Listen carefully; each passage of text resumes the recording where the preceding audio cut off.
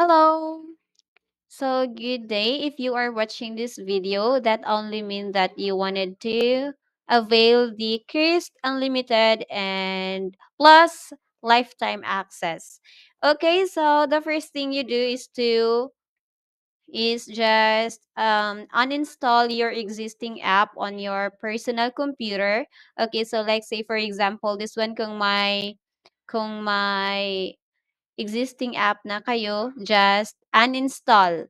Okay, so right after uninstalling, you go to your email kasi I will be sending you an email. Okay, so it would be look like this.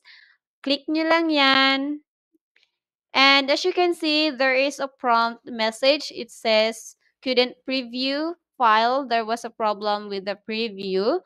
Ang gagawin nyo lang ay extract nyo lang using this zip extractor, or else you could have download any extractor on your personal computer if you want.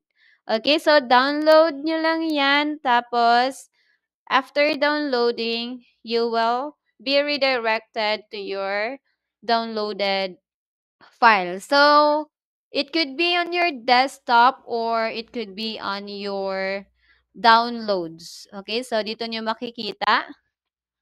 Ayon sa akin, nilagay ko siya sa desktop para mas madaling makita. Madali ko lang siyang mahanap. Okay, so just open. You will see Chris Lifetime Access. Click nyo lang yan and then you will see these two. May makikita kayong dalawang dito, Chris. So you will just have to click this one, the second the second file, the Chris version 1.42.1 by 64.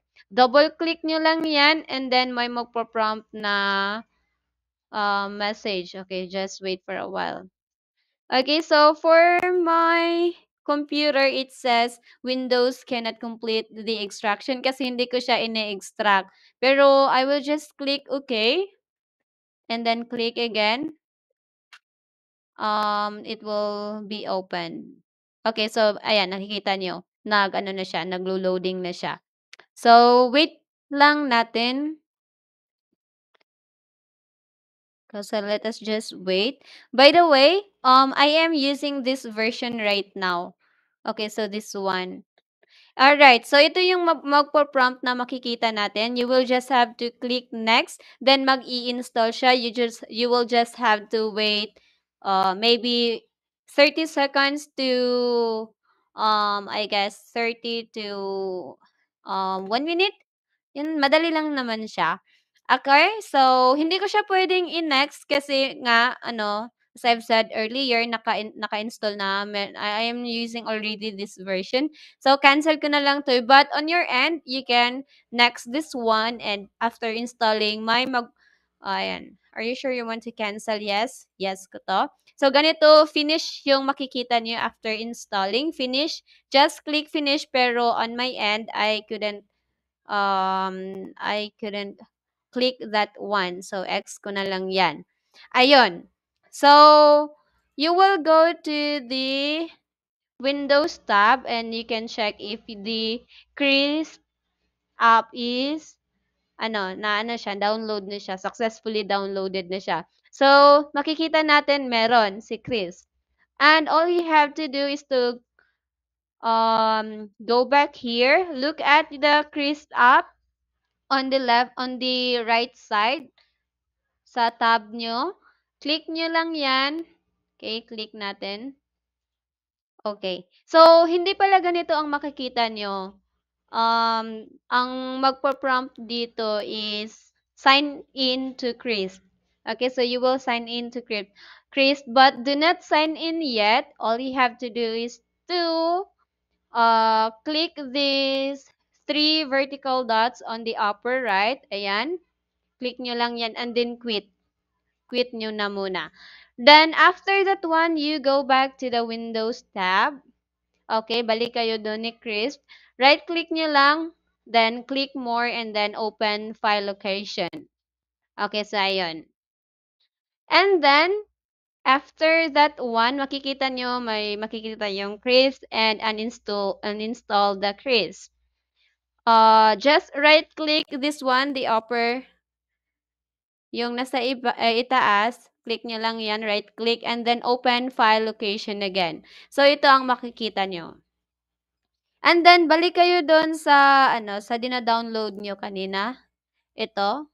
Okay, so, okay, ganito ang nalangga. Para makita siya in one screen. So, ito yung dina-download nyo kanina, right? All you have to do is to click the Krisp Lifetime. Ayun, makikita niyo si Krisp dito. Actually, Krisp.exe ang nakalagay dyan pa sa inyo siguro. All you have to do is to copy that one. Just copy. And then paste dito. Okay. Paste. Where's the paste button? Okay, just copy. And then I couldn't see paste. Oh, or you will just have to Control V. You can use the shortcuts. Control V. And then after that one, as you paste it already, you will see a prompt message that is the open file destination. I mean, replace file destination. So replace nyo lang and then that's it. So let's minimize. And after that one, go back to the tab. Look, okay, so click the Krisp. Okay, so mag-sign in. That's the time that you will have to sign in on Krisp using your existing account kung meron man. Pero kung wala, you could have just sign up. And then after signing in, okay, ganito na makikita nyo. Ganito na. So, you can check if it is working already by looking at your call summary. Okay, so as you can see, yung sa akin, talk time ko is 6:52, 6 minutes and 55 seconds na. However, okay, so dito tingnan nyo, hindi siya nababawasan yung 60 minutes per day. So, it means na your Krisp account is already working. It is already activated and working successfully. So that would be all. Thank you so much.